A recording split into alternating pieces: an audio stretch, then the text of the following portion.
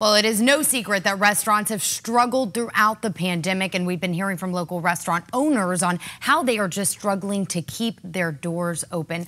We're joined now by the owner of Blue Bohème in Kensington, Ken Irvine. And Ken, thanks so much for joining us. Oh, my pleasure. It's great to have you back out here in beautiful Kensington. Well, the last time that I spoke, I actually got to see firsthand you were getting ready for that first day of outdoor dining. It had just been allowed to resume. Tell us, what has it been since that day? What's everything been like? Well, you know, it's been really confusing and difficult, to say the least. We're open, we're closed, we're 25 or 50%. We're no seating indoors or outdoors, and it's been tough for our restaurant families as well.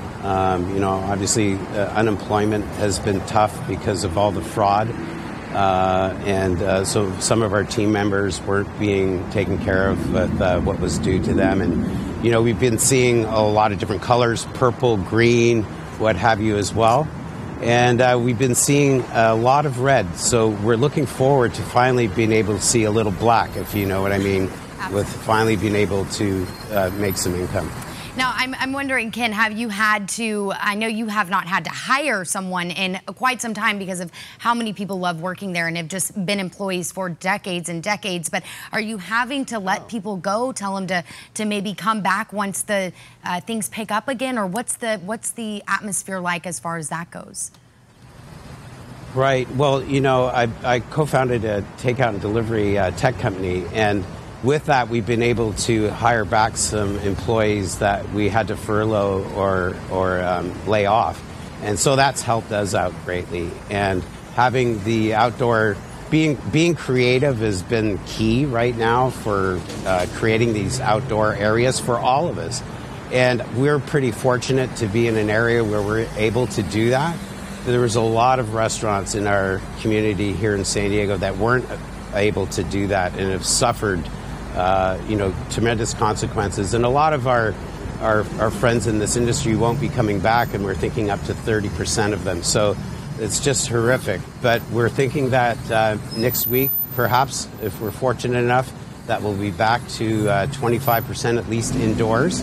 And that's going to help out a lot. It's still not going to be enough, but it's definitely going to make an impact and help to bring back some of our employees that were laid off. We haven't hired a waiter at Blue Bohème in over 12 years, so we're really looking forward to having all our staff back. I remember you telling me that, and it has stuck with me. Certainly so many people not only love going there, enjoying the good food, but they love working there because of the environment you've created. Now, final question here. Tell me, what do you wish you could say to those people who are making decisions right now? I know how far and above you've gone in making sure that everybody stays safe, and of course that is what the concern is. So what would you tell them if you could about getting people back in?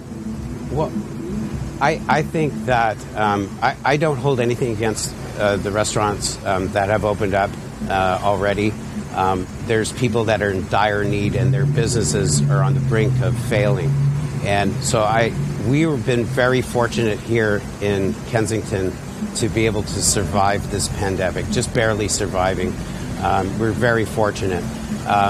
We're hoping that you know, people who want to come out and join us when we open up indoors. We're still going to have our seating outdoors for those of us who don't want to join us indoors.